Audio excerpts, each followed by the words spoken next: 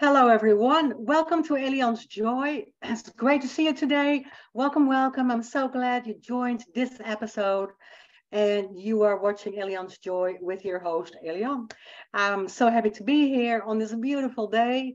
Welcome. And I'm going to have a great topic for you. We're going to talk about physical joint pain today and some things you definitely do want to avoid, and maybe some tips that I use for myself at this fragile age, while we are noticing that when you get older, it's going to kind of hurt a little bit more.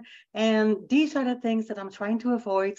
And I'm going to give you some tips and tools from my little physical toolbox today. So we are all sometimes a lot in movement, and sometimes we feel that we're not doing enough. It's very hard to find that balance. As your host, I am Elian Haan. Again, welcome. Namaste. So good to see you.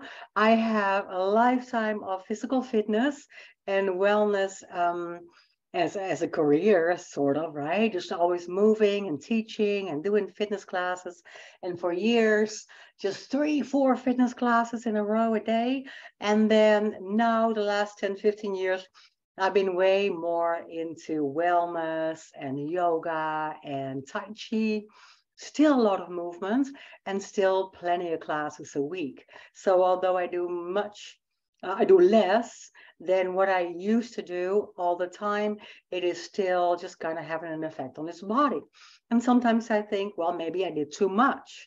But what is too much and what is not enough, right? So we all know that our bodies are made for movement.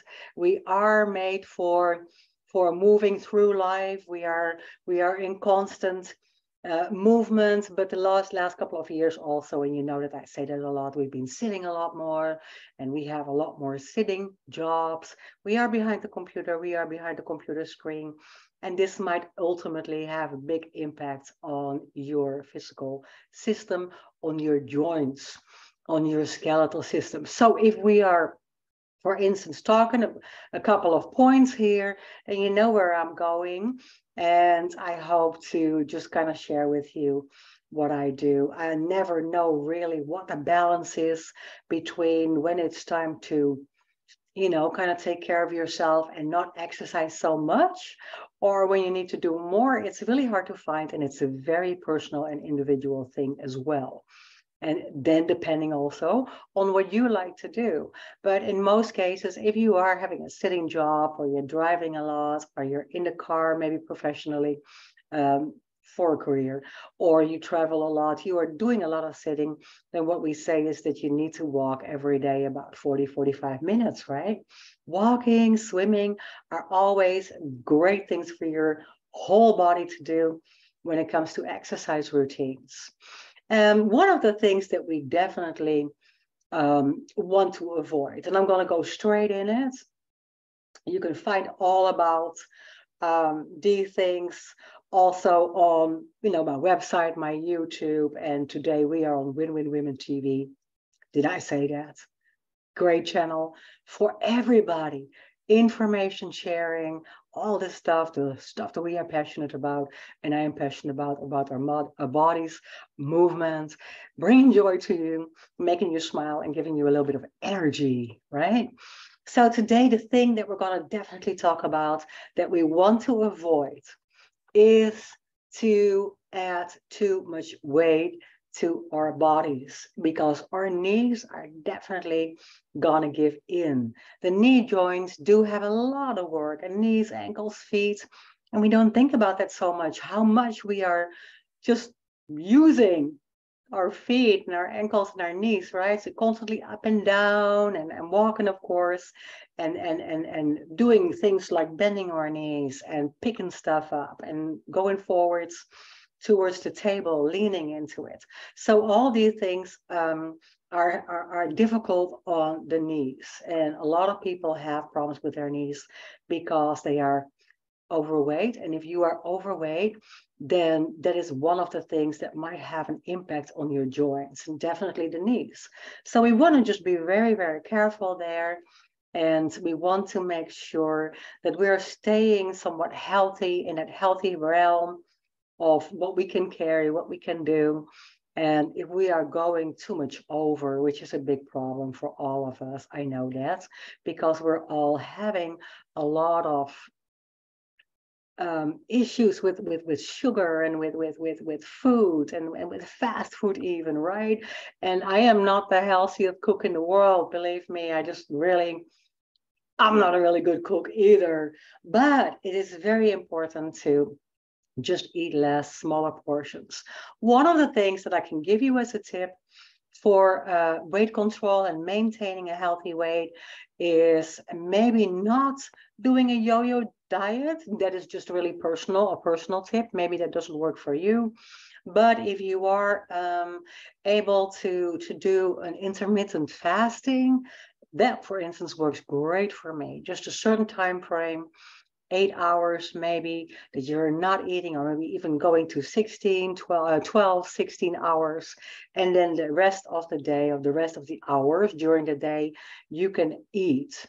So if you're, for instance, doing a 16-hour fast, in those 24 hours, then you can say, well, I'm going to have breakfast at 10 o'clock in the morning, and I will add another 8. My last meal is at 6 o'clock at night.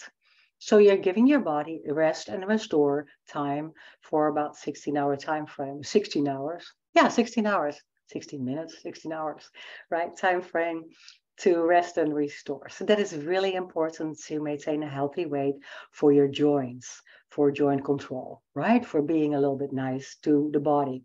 The next thing is that is really a sign of the times as well, is that we're just texting too much, and texting and being on the computer and staring at that screen is just bringing us forwards into this motion of, your head down, and a lot of stress on the back of the neck, a lot of stress on the shoulders, and it automatically brings us to this bad posture. I talk about that a lot, so you can find lots of shows that I did on posture correction, on standing up straight, on carrying yourself well. And actually, if we want to carry ourselves well, we should text and have our phones right here, so that we can avoid having our heads all the way down. And it's really not good for your shoulders even. So every inch your head drops forward, it is just kind of raising the load on the neck muscles, right? And the load on the neck and shoulder muscles. So if you're going too far, your head is really heavy, then that just puts tremendous strain on your neck joints as well, or on your spinal column in the back. So that is not really a healthy thing to do. The next thing that I can come up with is a really, really high heel. And I am guilty. A lot of years I wore high heels in my life. I loved it. It looks beautiful. It looks sexy. It feels good. But it's very bad for your feet, and not good for your ankles either. Not good for your knees. Not good for your hips, because that whole placement of your heels coming so high up will kind of like reset your physical structure. And what that does is that everything is kind of out of alignment, and it all has to do with each other. So our whole body is just all connected, right? So once our heels are up, we're doing different things with our hips and our lower back. It puts tremendous pressure on our lower back and on our ankles and feet. So that's not really a healthy thing to do. And it's good to kind of like, if you do wear high heels, please do. It looks beautiful. But if you are exercising, you probably have stronger ankles, stronger feet. I have strong feet because I was dancing part of my life and exercising so much. So from the ballet shoe, right, the point shoe, all the way to sneakers is a big difference. But there's a lot of work in those muscles, and because they work so hard, they are still strong. So that is very important. Maybe you're doing a lot of feet exercises, or you're doing things to keep your feet healthy, and you can handle that high heel. But it takes toll on your physical structure. So on your joints, not so much, right? So kind of maybe wear part of the day that heel, and the other part of the day that's sneaker shoe, or just bare feet. Bare feet is very good for your for your feet. Did I say that? Bare feet. Good for your feet. Yes. So another thing is that if you are wearing the wrong shoes, that's not a good thing either. We have what I say always here in Texas is kind of like what I call flip-flop nation, right? We wear a lot of flip-flops. And if we wear a lot of flip-flops, then you always see that that we have those flat feet, not really supported like barefoot, but in these flip things, not very healthy.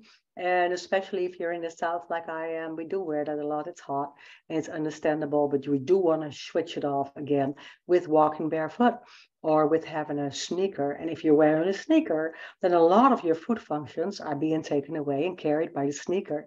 So there, again, there is a healthy balance that we need to find. So it's very good if you're having a standing or a walking job to switch shoes on your feet while you're at a job. So if you're having two different pair of sneakers or a pair of boots maybe and sneakers that you want to wear at work, if you are standing or walking a lot, that would be a great idea. It is always a very healthy thing to do. So just take care of your feet that way. So wearing the wrong shoes is not a good idea either. And those high heels are not really good either. Sometimes we say that if you're carrying a really big bag, so you're having, for instance, a backpack always full of books, is not very good for your posture. Again, that has wear and tear on your joints as well. And because we do that, heavy backpack, we're either kind of carrying back a little bit with our bodies, so we're kind of hyperextending, so that might put some really big pressure on the lumbar part of your spine. Or what you see with younger people a lot, they're trying to carry that weight with their upper body, and for that matter, going forwards, right, into that carrying mode. And that's when we collapse our shoulders and we put, again, a lot of strain on the whole upper body, upper back, on our neck, spinal column, starting in our neck, upper back, and also on the lower back. So these things are things to watch out for, right? It's all just kind of tips to watch out for, to carry yourself well, but what can you do to not put too much on those joints, too much weight, or the wrong posture. So if you're lowering a big bag, and especially a backpack full of books, I remember when my son was in high school that one day he came home and he said, "Mom, we're all going to the chiropractor. My friends and I have decided that we have back pain, and it's all because of those backpacks, and we need to go to the chiropractor." And I encourage that. Go to the chiropractor if you are in pain. Absolutely. But more so, stretch, right? Keep it flexible. But more so at that age, at a young age in high school, we should not yet have to experience those kind of pains. So back pain, hips, joint pain, not very good at that age either. So we have to watch out for that, right? If you are carrying a lot and you are a heavy carrier, make also sure that when you pick something up off the floor, that you're using your leg muscles and that your knees are going straight over your feet and not inwards collapsing, so that when you are picking something up, you're not doing that with your back, but you're doing that with your core muscles and with your upper legs.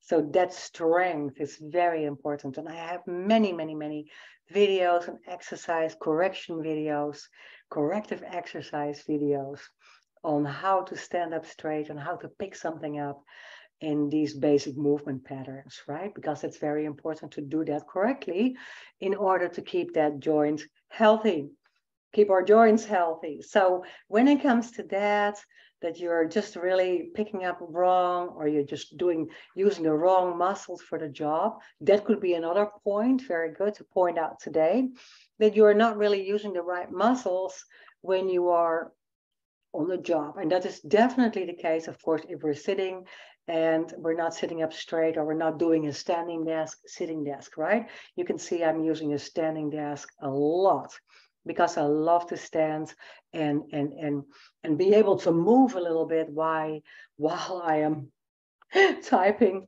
right, or doing something on video or on Zoom. I love my meetings standing because I'm a mover, I guess, right? I like to have that ability to be a little restless, let me say it that way. But if you're sitting a lot and you are in an office setting, it is very recommendable to talk about the standing desk and then do that and try to alternate between the standing and the sitting at work, right? So think about also, this is one of my pet peeves, that I see that people are coming to me with pain on one side. So let's say it's job related. Let's say you're always going into your truck. If you are a driver, Amazon, UPS, you're always climbing in that truck with the same leg. We have a tendency of doing things with the same side, right? But that means that we're always a little bit out of balance because maybe we are overcompensating. We were not overcompensating, but we're doing too much on that side. That side might be out of whack at some point, and you might have pain there, and then we're overcompensating on the other side. So if we can find a balance, even if we're in our everyday movement patterns, then that would be really healthy and really good for your joints and for your overall skeletal system. So that is definitely a good example. Also, let's say you're going to the floor, to the ground all the time. You're going to the floor. You are plumbing, and you're underneath the kitchen sink. So are we always? That's a good thing to think about. Are we always going down on the same knee to the floor? Are we always getting up on the same side? If that's the case, you can imagine that your hip is a little bit out of whack on one side if you're doing the same movement patterns consistently. So that might, at some point have an impact, of course, on your hips and knees and all that stuff. So we want to avoid, this is kind of like proactive stuff. We want to avoid, these are tips to kind of stay healthy and do the things that are really good for you and really healthy for you. So that is definitely a good tip to watch if you are at your job site, to make sure that you are doing the things balanced when it comes to your movements. So using the wrong muscles on the job, that can definitely be painful in the end, and usually a lot of people that will have chronic pain, that might be because of that. Then we want to definitely point out that you want to sleep on your side or on your back. Some people sleep on their back, most people sleep on their sides. We want to avoid sleeping on our stomach because of the natural curve. Our neutral spine, right, has a little curve in it, and so there's a little curve that will be off the mattress when you're really relaxing in a natural pose, in a natural sleeping state. But if you're on your tummy, then your back is really pushing down on the hip flexors and the hip muscles, but it can cause tremendous pain in your lower back and not good for your joint system either. Then another thing to say, and that I'm going to finish with that, is that we always want to be really careful, because why are we skipping stretching? Why are we skipping the basic stretches? You do not have to be a yogi. You do not have to go to the class. You do not have to go to the gym. You can just do it at home, but we have to, a couple of times a day, do our daily stretches. I have many, many tips for that and many videos. I will go into that again with you. So I repeat that a lot because it is important. We have to do those daily movement pattern stretches that you can see that will really benefit everything you do when it comes to flexibility and mobility. So I truly hope that you will follow me and that you will find me. You can find me on www.elianhaan.com.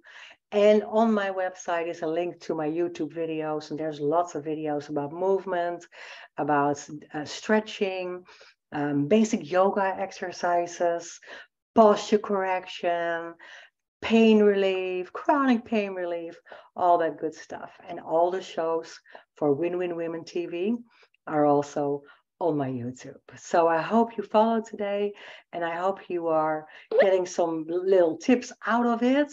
What I do like to share with you before we go is that I do use hyaluronic acid, which is an acid that's actually that we can find in our bodies around our joints, and it will lubricate our joints. And sometimes we have to take that because we are not having enough in our body, enough made in our body. So we might have to take that in pill form sometimes. That helps with the joints. I've been doing that for years for my onset of arthritis, and that really, really helps. And the last tip is something that really helps me as well, and many of my clients and students, to take a little bit of collagen peptides. So you can do that in powder form. You can get it everywhere. And it definitely helps with that lubrication of the joints. So I thank you so much for today. Namaste. Thank you for watching. And I'll see you next week, I hope. And keep it all looking up, right? That's where it all is. Thank you so much. See you next time.